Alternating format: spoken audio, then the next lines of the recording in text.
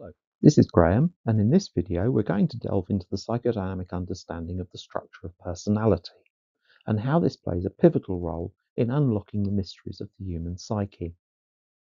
Understanding personality structure is key to interpreting the inner workings of our client's mind, shedding light on their thoughts, feelings, and behaviors. Through the intricacies of the id, ego, and superego, we can appreciate how our desires, rationality, and moral compass intersect within us. We'll explore the roles of these psychic forces, as well as the ingenious defense mechanisms that we use to cope with life's challenges. This understanding can be a catalyst for transformation and healing in the realm of psychodynamic counselling. Freud's pioneering work has given us profound insights into the inner workings of the mind, particularly through his conceptualization of the three components of personality. Firstly, the id.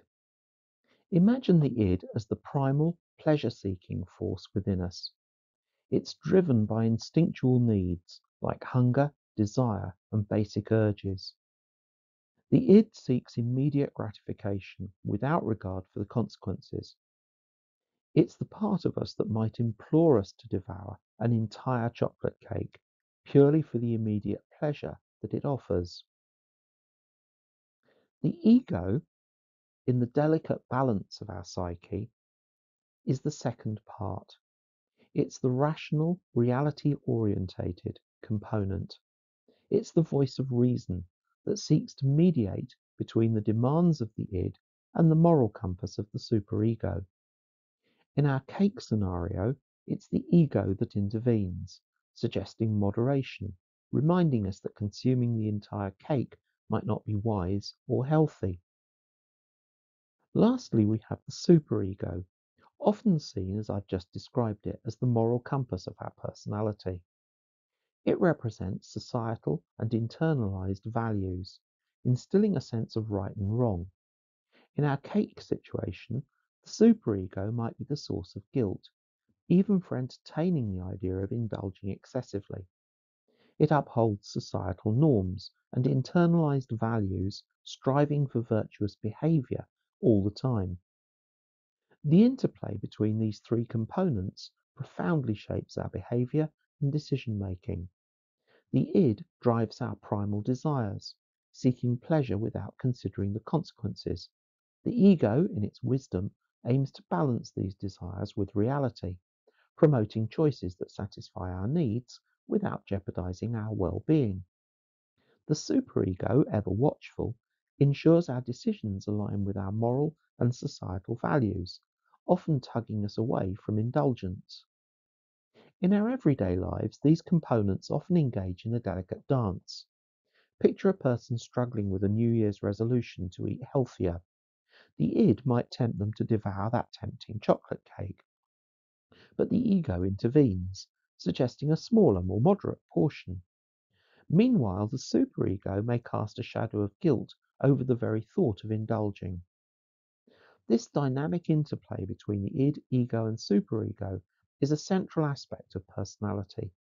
It's a reflection of the complexities within each of us, shaping our choices, guiding our behavior, and contributing to the unique tapestry of our individual personalities. Understanding this framework allows us to fathom the intricate mechanisms that drive our actions and decisions. It provides us with insights into the forces at play within us, offering us a greater awareness of why we act the way we do, and perhaps guiding us towards making more conscious, balanced, and morally sound choices. Thus, the id, ego, and superego are not merely theoretical constructs.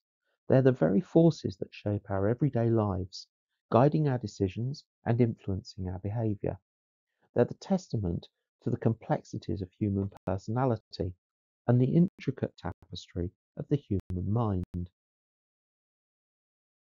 Defense mechanisms are the unsung heroes of the mind, working quietly in the background to protect our sense of self and preserve our psychological well-being. Defense mechanisms are psychological strategies that help protect the ego, the rational, reality-orientated part of our personality, from distressing or threatening thoughts, feelings, or desires.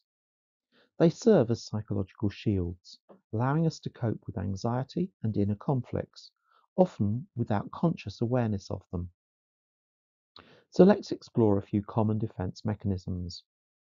Firstly, repression. This is the mind's ultimate out of sight, out of mind strategy.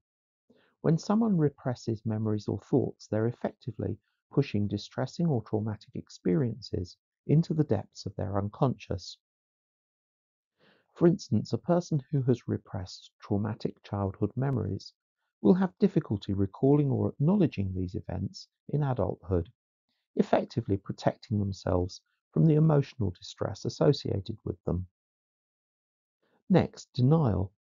Denial is like putting on a pair of mental blinders.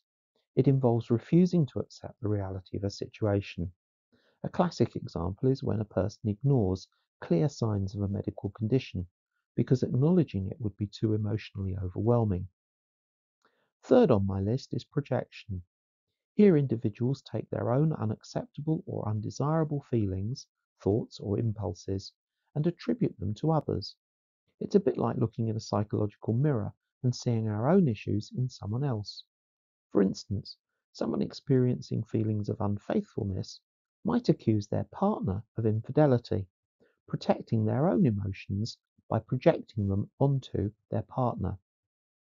And finally, at least for the moment, is displacement. This defense mechanism involves redirecting emotions from the original source to a less threatening target. Imagine, if you can, someone who had a bad day at work coming home and taking out their frustration on their family.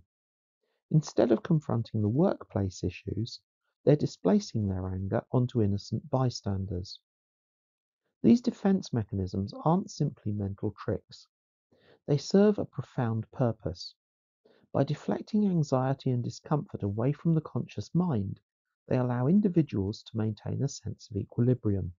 They help protect our self-esteem, preserve our mental health, and at times serve as adaptive tools for navigating the complexity of life. Understanding defense mechanisms is not just an exercise in psychology. It offers us insights into the ways our minds are protecting us from more challenging aspects of our existence. It's a reminder that even when we're not consciously aware of something, our psyche is constantly at work, striving to maintain our psychological balance. Defense mechanisms, then, are not flaws in our psychological makeup, as some people might have us believe. They are adaptive strategies developed through evolution to help us cope with the complexities of life. They illustrate the ways in which our minds shield us from distress, though they may not always lead to the healthiest outcomes. By studying and understanding these mechanisms, we gain insight into our own behaviors and the behaviors of those around us, which fosters greater self-awareness and perhaps the ability to make more conscious choices about how we navigate the intricacies of our own inner world. Studying cases is integral to all clinical training. They provide valuable insights, a window into the intricate interplay between personality and psychological well-being. So let's consider a first example. We're going to explore the story of Sarah, a 35-year-old woman who sought therapy for chronic impulsivity and difficulty forming stable relationships. Her history revealed a tumultuous childhood marked by inconsistent parental care. In psychodynamic terms, her personality structure was characterized by a dominant id, where impulsive desires frequently overruled her rationality, her ego, and internalized values, her superego. Sarah's impulsivity led to personal and professional consequences, such as impulsive spending and unstable job histories. The therapeutic process, drawing from psychodynamic principles, focused on strengthening her ego. Techniques such as cognitive behavioral interventions and mindfulness exercises were used to help her gain greater impulse control. Over time, Sarah learnt to identify triggers that sparked impulsive behavior and develop strategies to pause and consider her actions. This newfound balance between her id-driven impulses and her strengthened ego allowed her to make healthier, more considered choices. leading to a remarkable progress in her personal and professional life. Our second case is Mark, a 28-year-old man grappling with chronic self-doubt and a pervasive fear of failure. His history revealed an upbringing where his parents consistently emphasized high achievement and success.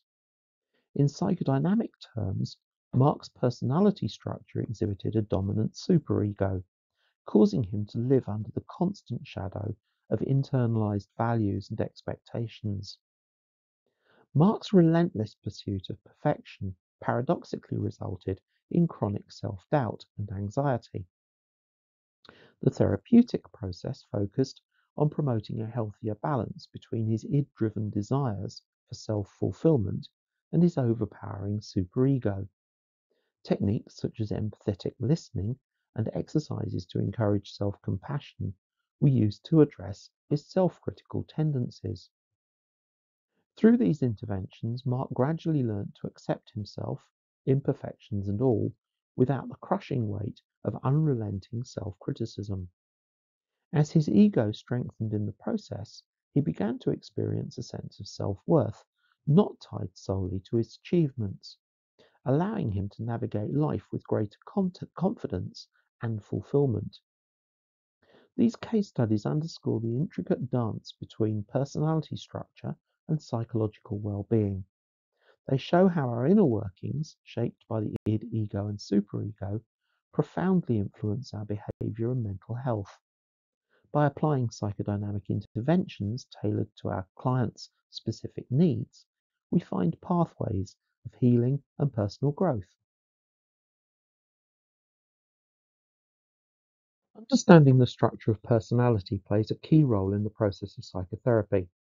How do psychodynamic therapists, armed with insights into the id, ego, and superego, address clients' defense mechanisms to facilitate self-awareness, personal growth, and insight? Let's first understand the significance of grasping the structure of personality. The id, ego, and superego, as introduced by Freud, serve as a psychological framework through which we view the inner workings of the human mind. The id, the primitive pleasure-seeking entity, is met by the rationality of the ego, which seeks to balance desires with reality. The superego represents our moral compass, guiding us according to societal and internalized values. As I explained before, in counselling, these constructs provide a map for understanding the intricate terrain of a client's psyche. Psychodynamic therapists are akin to skilled navigators in the sea of the human psyche. They work with the client's ego, helping them traverse the turbulent waters of the id's desires and the moral judgments of the superego. This is a collaborative process, and the therapist's aim is to help the client establish a balanced relationship between these inner forces. For instance, if a client grapples with overwhelming desires rooted in the id, the therapist can provide strategies to help the ego gain control. By finding equilibrium, clients can then meet their needs without violating their values or facing inner conflict. The therapist is, in essence, the guide on an intricate journey. A crucial aspect of this counselling process is addressing the defense mechanisms, the psychological shields that we employ to protect ourselves from distressing thoughts and emotions. Psychodynamic therapists gently confront these defenses to create openings for growth and insight. For instance, if a client uses denial to avoid facing uncomfortable truths, the therapist might gently guide them to explore the reasons behind their resistance, thereby creating an opportunity for the client to understand the roots of their denial and ultimately to confront and address the underlying issues. The essence of psychodynamic counselling lies in fostering self-awareness and then insight. Clients are encouraged to explore their ego's defenses, which influence their emotions and behaviors. This process reveals the roots of their psychological struggles and empowers them to confront and resolve these issues. A therapist might, for instance, encourage a client to reflect on how their ego's defenses lead them to avoid confronting difficult emotions, By recognizing this pattern, the client gains insight into the ways their psychological mechanisms operate, which can be profoundly liberating. So to quickly summarize, we began by considering the intricate interplay of the id, ego, and superego. These components of human personality, originally proposed by Sigmund Freud, shape our desires, rationality, and moral compass. We then looked at defense mechanisms, those psychological shields we use to safeguard ourselves from distressing thoughts and emotions. These mechanisms, while protective, can also become barriers to self-awareness and personal growth. But why are these concepts still so relevant in the world of psychodynamic counselling? The answer lies in their ability to shed light on the inner workings of the human mind. They help therapists understand their clients at a profound level, enabling them to interpret the client's psyche and to facilitate transformation. Thank you. I hope that this has been interesting and useful. This is the second of 5 presentations exploring psychodynamic counselling. Thank you for watching. Your feedback is always welcome, as are ideas for future courses, classes, or videos.